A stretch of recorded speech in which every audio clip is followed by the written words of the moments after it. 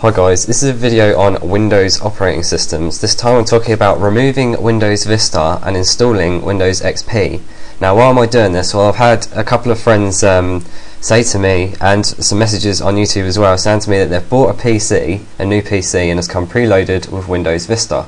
Now they've found Windows Vista to be crap, basically. They've said it's rubbish, it's slow, and all this. The list goes on. It doesn't work with people's webcams, printers, blah blah blah. I won't go into that, and I'm not going to go into my opinion on Windows Vista, because I don't want to start any arguments. So all I'm going to do is show you how to remove it and install Windows XP. Now there's a couple of checks you need to do. Now the first thing to do is to make sure everything is backed up. If you've done any work inside Windows Vista, make sure it's all backed up. So make sure you have a blank CD or a flash drive, because what we're going to be doing is wiping the entire computer and then putting XP on it. So make sure everything's backed up. Now the next thing to do is to make sure you know the drive that your operating system is installed on, because some people have more than one drive. For instance, this is my XP machine.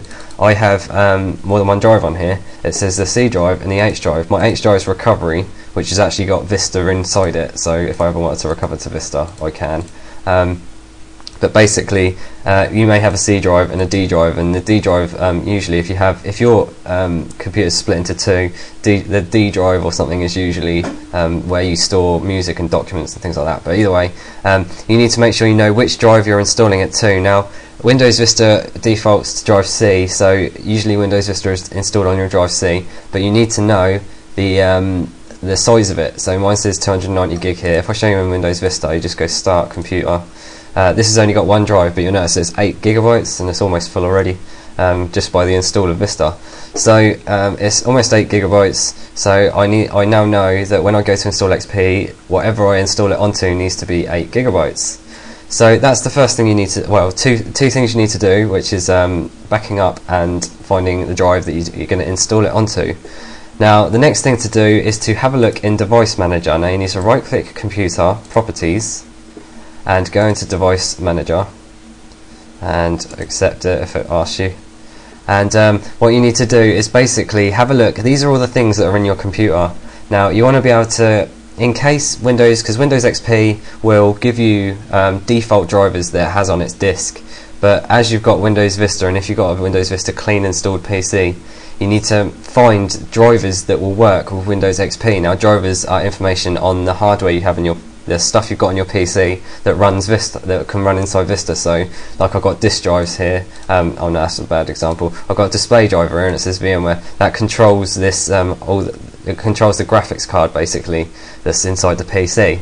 So you basically need to, most important ones you need to find are either the network adapter or the modem. It will say modem here if you use a modem or a USB modem or something like that. You need to basically find drivers for these so you can install them straight away when you get your computer. So it may be worth downloading them on your Vista computer and putting them onto disk so you can install them straight away. And the reason I say display and network and modem is most important is because firstly you may end up with a huge resolution because it hasn't found your graphics card, so you install that and you can have a proper resolution. And the modem is basically to connect to the internet to find other drivers. So you'll need the internet access is most important if you're trying to download other drivers. Now that's pretty much it really. It's just finding some drivers if you can. If not, you may have to do it. You have to hunt out some disks for your hardware or something. Maybe some things don't work with XP but they work with Vista, I don't know, but either way we're going to try this anyway. So that's about it really. So you've got drivers, you've got everything backed up, and you know the drive that you're installing to. So you now need to get hold of your XP disk. Now I've already made an image of it on my computer, so this is the XP disk I have. It's called xp.iso, and I'm basically going to load it into my virtual machine. This is a virtual machine, it isn't a real computer. I'm going to load the disk into it as if you were putting a disk into the CD drive. So I'm just going to go to settings and CD-ROM, use ISO image, and then put in XP. So basically I've just inserted XP into the virtual machine, and then you notice it's come up autoplay. So you're now ready to say goodbye to Vista. So we're going to restart the computer now, and we're going to wave bye bye to Vista. Bye. So the computer will then restart. You need to make sure you can boot to a CD-ROM drive. Oops, I'm not being very quick there. You need to make sure you can boot from a CD-ROM drive. I'll get there. There we go. You need to be able to, or get into the boot menu somehow, so you can select CD-ROM drive, and then it will boot from your CD. So you press any key to boot from CD. Press the key, and it says now inspecting your hardware configuration. And it says F6 if you need to do a RAID driver or SCSI. And this will go a little bit quicker because it's running off my hard drive, so you'll notice that it loads things very quickly, but if it's running from a CD it will take a lot longer. So there you go, we're starting Windows already. So this is the main thing to install Windows XP. Now you need to make sure you have a CD to do this, so we're going to press enter. You see we've got Windows licensing agreement, I agree to give it my life, and you'll notice that now it says Windows XP Professional Setup, and it says 8190 disk NOR, a disk ID on bus NOR on ATAPI MBR. So this is the drive I'm installing to because it's 8 gigabytes, it's 8000 megabytes, so that's the one I want to install to. You may have more than one. If you know I was talking about the more than one hard disk, you may have more than one and it'll say C, D, E, F or something. And then the size was important, so you need to make sure that that size is the one you're going to install to. Now this has got Vista on it, which is what it says 2299 megabytes free out of 8.91. So what we need to do is actually delete this partition. So we're going to click it and we're going to press D. It says this partition you try to delete is a system partition. System partitions may contain diagnostic or hardware configuration, blah blah blah. And we're going to delete it by pressing enter. And it says, do you really want to do this? And it says delete it, press L.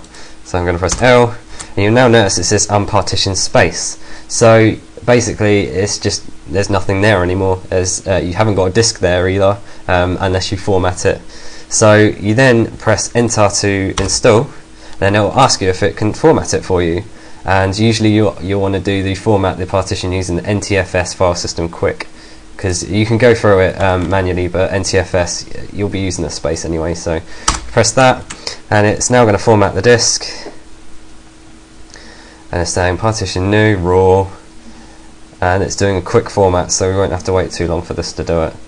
But I mean, this is pretty much it from what you need to know. I mean, I can keep the screencast going, but you probably know what to do from this. You need to make sure you've got your product key ready to install it, and then at the end of it, it will ask you for your keyboard drivers. It will ask you for keyboard layout, your username, and product key, networking settings, and things like that. So it's not too difficult to do, as you noticed, and all you need to do is wipe your Vista drive clean by deleting it in this XP setup and then putting XP onto it.